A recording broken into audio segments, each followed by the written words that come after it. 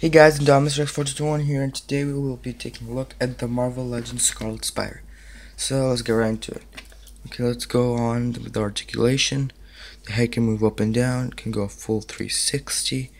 It does come with another head, the Spider Carnage one. This head, real quick. Let's go focus. No. Okay, good enough. And then he also comes with the hands, but I'm not gonna bother switching him out. Okay, and then he has a butterfly joint right here, so then his arms can go a full 360. They can move out about this much, go in about this much. He has a bicep swivel, double jointed elbow, hinges at the wrist, and the wrist can also go 360. He comes with web shooting hands, spark orange hands, punching hands, and these web crawling hands. They should be in that box somewhere over there. Okay. So he has an ab crunch. His waist can move a full 360. His legs can kick out about, let's see, about this much. Can kick back about, actually, a lot, actually. He has a double jointed knee. His ankles can go up and down, and he does have ankle pivot. Okay, now for a size comparison, let's look at him next to the Juggernaut. Now, as you can see, the Juggernaut towers over him, so let's get another Spider-Man. The Amazing Spider-Man, and as you can see, he actually stands a little bit taller. Yeah, a little bit taller than the Amazing Spider-Man. And if you put the Spider Orange head on, he would stand, I think, just like a little bit taller, just like a millimeter or something like that. And yeah, I think this will be it. Let's see if we can get some cool poses on this guy. Be right back.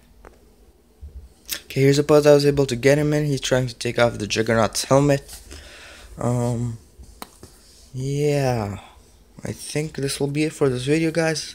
Like this video if you enjoyed. And yeah, I think I will review Hulkbuster, then Juggernaut. I don't know how it's gonna go. I mean, I did review that Hulk over there, but I don't know if I wanna review that Hulk again. Maybe, I don't know.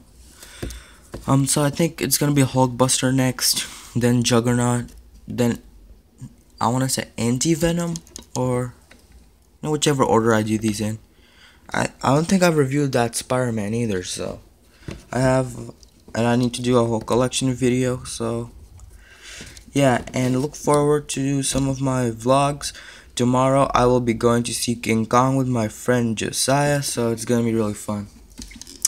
I hope they actually did King Kong justice. I mean, the 2005 remake was really good, so I don't know. They have been setting up that King Kong versus Godzilla, so they started off with Godzilla, now they're going to King Kong about 3 years later, and then another 3 years later, or wait, is it 2020? Yeah, another 3 years later we'll be getting Godzilla versus King Kong. Now, as much as I like King Kong, I'm gonna say Godzilla should win, because in 19 something Godzilla lost. Kong shoved a tree down Godzilla's throat, so I don't know. But Godzilla has been getting a lot stronger. If you saw the 2016 remake, well, not remake, I mean, it's Japan just pumping out another Godzilla movie like they always do. Okay, now I'm just going off topic. Sorry, guys. This will be it for this video. I don't know why the Juggernaut's over there. Let's get him out of the shot, or just standing in the corner. Let's get good old Scarlet Spider in here. Against the wall, I guess. Yeah, and this will be it for this video. And I hope you enjoyed. Bye.